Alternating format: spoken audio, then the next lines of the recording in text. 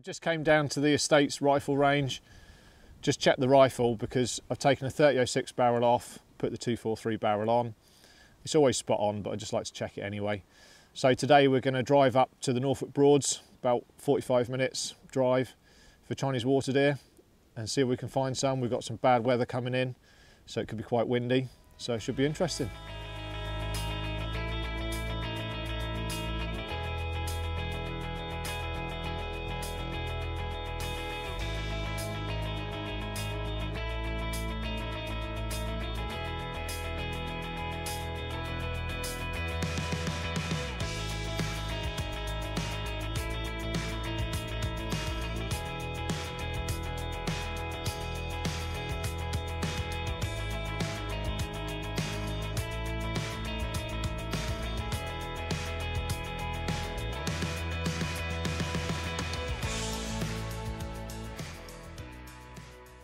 So we just parked up in the yard and just going to head down into the area.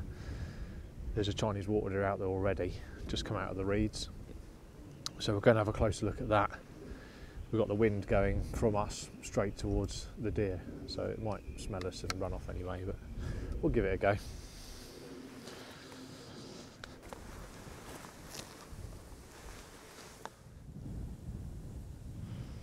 It's a buck with like a big buck with ripped ear, so we're not going to shoot that one anyway. So we've just walked down into the area. We've got a big horseshoe area of pasture fields behind us, which obviously have cattle on them in the summer. They've now come into the barns for the winter. And then to my right, so your left as you're watching me, there's the river built up in a bank. And then all the way around the river, there's these rushes, sort of 20-30 metres of rushes. So that's where the Chinese water deer are laying up, and they'll just spend all day coming in and out of those rushes, feeding for 20 minutes, going back in, laying down, coming back out, feeding again. So what we'll do is we'll get along the edge of this rushes behind me to the very top of the horseshoe, then we'll be right for the wind, and we can come round to my left to look around the edge of the rushes further around the area.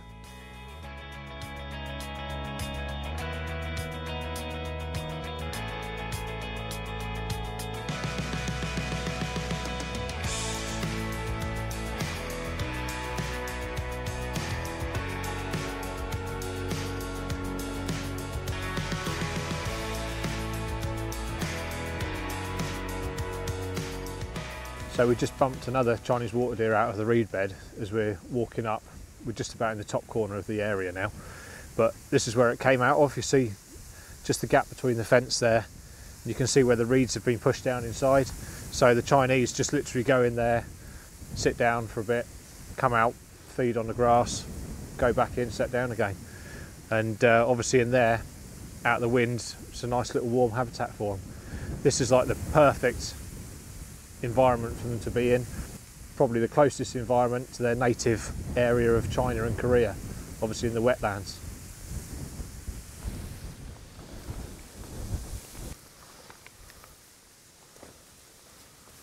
Huh. Little bird's nest there. I don't know what sort of bird it is, but it's amazing how many nests are about when the leaves come off the trees and you see what's there.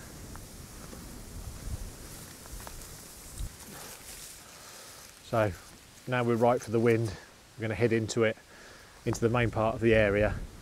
We can go straight across, or we can head back down to the way we've just come from, and we'll be right for the wind. Hopefully we'll start to see a bit more up in front now. Chinese water deer don't have antlers. Instead they have large canine teeth that they use for display in fighting. Ripped ears among bucks are common as a result of fighting injuries. This is a good way to identify males over females at a long distance. See where the Chinese water deer have been running under the fence here, so they catch the hair on the backs on the bottom strand of wire. Obviously quite a number going through there.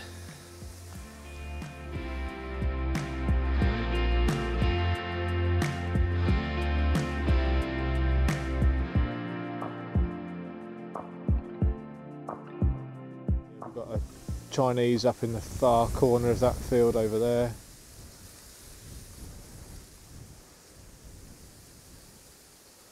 Nothing else out at the moment.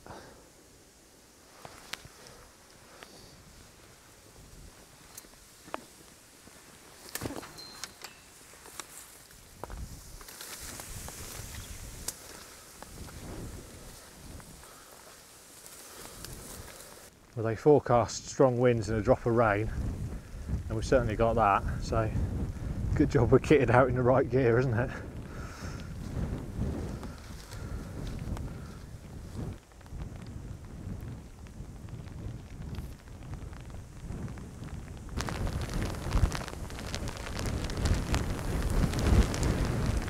Got a Chinese water deer sat down in the next field over, about 150 metres away, but it's staring straight at us, so it knows we're here. We'll just try and edge up a little bit more and see what it does.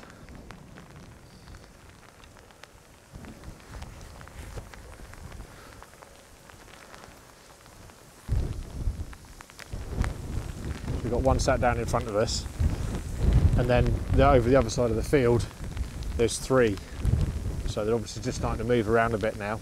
Remember, the rut's on at the moment, so they're probably not too worried about the weather. Obviously the bucks will just be pushing each other and the does around, so we will see something. So we've got this one sat down. It's only 120 metres in front of us. The problem is the Chinese will sit there and watch you for ages. You can't really like squeak them up or anything, they just jump up and run off. The problem with that is he's sat next to a fence line, so if it runs away from us, the fence is going to push it down, and the ones that are further out in the field will probably see it run off, and that'll push those off as well. But we haven't got a lot of choice. I think we'll just have to keep edging towards it and see if it stands up and gives us time for a shot. The one we saw sat down, that just ran off as soon as we made a move towards it. But over the other side of the field there was 2 or 3 more. They've now sat down as well because they saw the first one run off. But we've now got a handy little clump of rushes between us and them, so we'll stalk over towards the rushes and just see if we can get within 100 metres, and hopefully they'll stand up again and start feeding and we'll get a shot at one of those.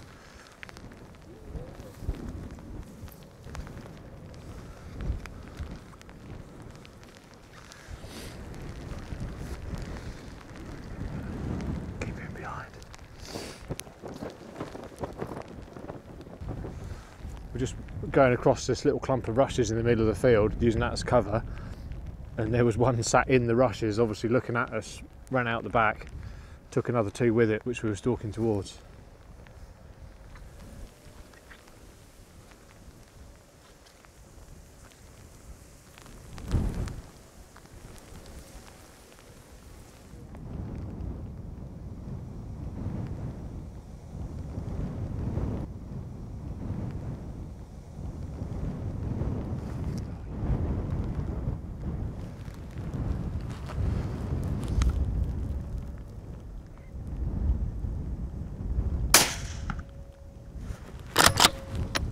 One in front.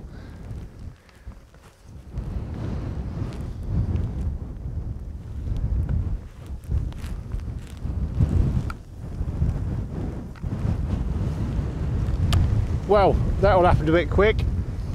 We obviously bumped the one over here. We then walked across to a little clump of reeds, using that as cover to try and get onto some behind that clump. And there was a Chinese water deer in the clump, so that ran off, scaring the other ones.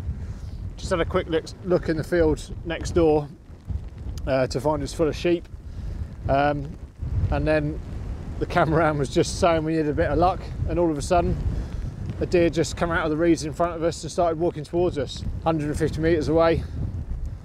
Looked like a buck, and obviously bucks and does are in season at the moment, and given the way the weather is, we're going to take the chance on anything we can today. So yeah, we'll go and have a look and see what we've got. Both bucks and does are in season from the 1st of November till the 31st of March. They rut through December, giving birth to multiple young, usually 2 or 3, but sometimes more, throughout May to July.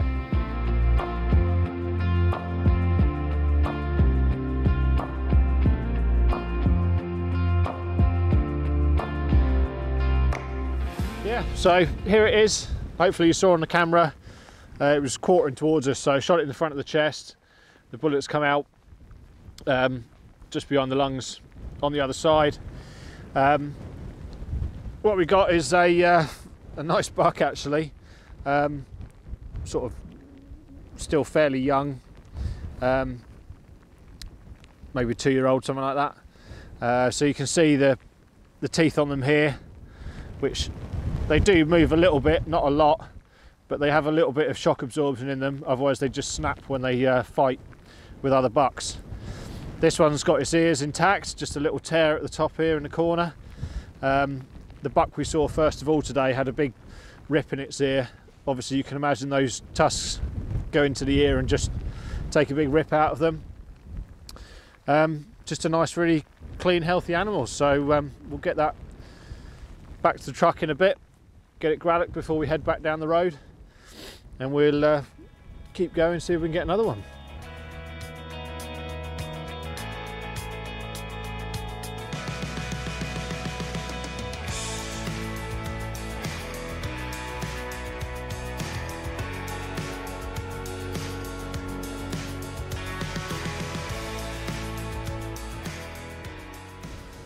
Just spotted a water deer going from right to left in front of us in the next field, so just see if we can get up close enough to it.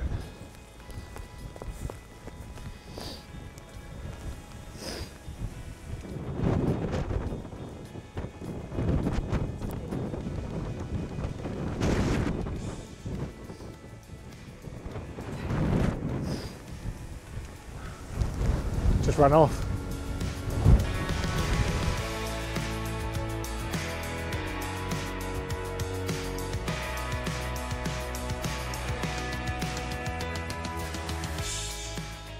It's 3:45 now, the wind's picking up, the rain's still coming sideways. We're going to bail out. It's bloody freezing in the wind. We've seen a few more water deer, but they're just running around in the rut chasing each other like mad, so I don't think there's much point in us staying here much longer, and we're not going to get great footage with the camera anyway. Normally I'd expect us to get a couple here easy, but I think under the conditions we've done pretty well to get one, so hopefully it turns out alright on film, and we'll get that picked up and taken back to the estate.